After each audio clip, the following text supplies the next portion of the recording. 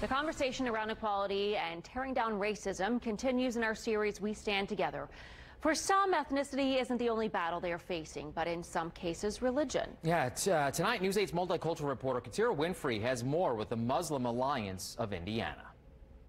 Injustice is what thousands are protesting and marching to end. But outside of that, some are using education to break down barriers. Ibrahim Alghani with the Muslim Alliance of Indiana says the organization is doing that. But they're also pushing for justice because it's what God requires. There's quite a bit of things that have taken place in the last several months in America. What I think is that they're all tied together. For example, as a Black American, I've known and I've grown up in a society that there's been constant and pervasive inequality and discrimination in jobs, education, housing, criminal justice, and health. A lot of my non-Black colleagues weren't aware of that, or they claim to not have been aware of it.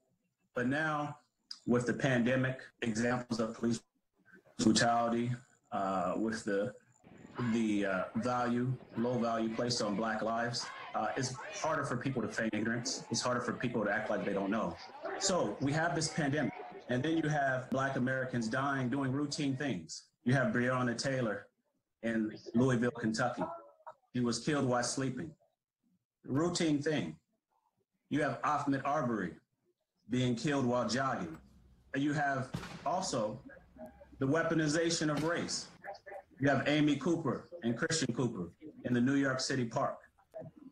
On the same day, and the tipping point is you have the George Floyd situation, where an individual, a creation of God, a human being, life was taken away from him in such a ruthless fashion where someone stood on his neck for 8 minutes and 46 seconds. And so now people have been galvanized. And it's not just Black Americans, it's people from all different backgrounds. And they want to address racial inequality. And the Muslim community and MAI is no different.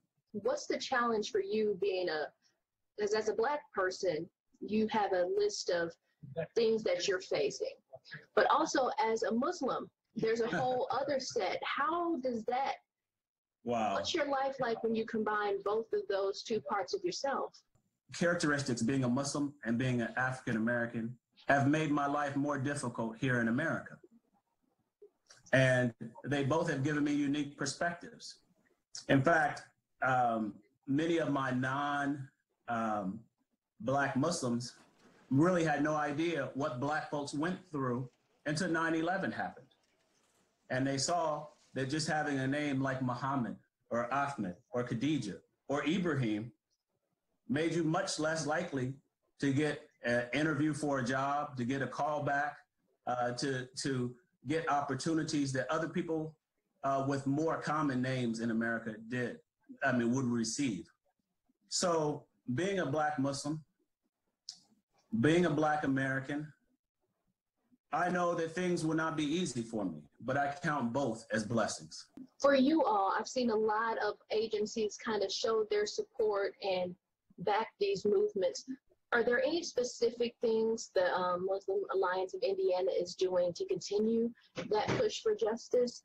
Like I indicated earlier, racial equality, racial justice, this is aligned with our mission. So what we have done is, first of all, we put out a statement along with other Muslim organizations and community leaders saying that we're unequivocally, unabashedly in support of racial justice and racial equality. Secondly, we have begun hosting webinars, and we continue to host webinars in which we educate the Muslim community about the African-American narrative, the African-American experience, African-American Muslim experience. We have racism in our community. So these webinars really have three purposes: to share the experience, the narratives of African-American Muslims, to educate our community about racism, and to galvanize and try to organize Muslims to take action to address racial inequality and racial injustice in America. In fact, it is part of our faith. We cannot be spectators as Muslims on this particular topic. in the Quran in chapter 4, it says, "O you who believe, stand out firmly for justice. Be custodians of justice." We have teachings which says it is forbidden to be an oppressor, and we should side with the oppressed. And finally, do you suggest everyone else take action, even if they're not a part of a specific organization, to kind of just do it on their own? The benefits of taking action at this time is, if you want to see a better America, if you want to see a more just America, this is an opportunity to contribute to that. And I think that here, our purpose here on Life as Muslims, we believe our purpose here is to worship God and to praise God and to do actions that are pleasing to God.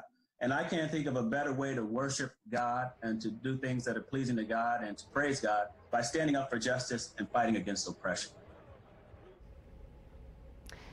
That was well said. Our We Stand Together series will continue to air this week on News 8 at 10 o'clock.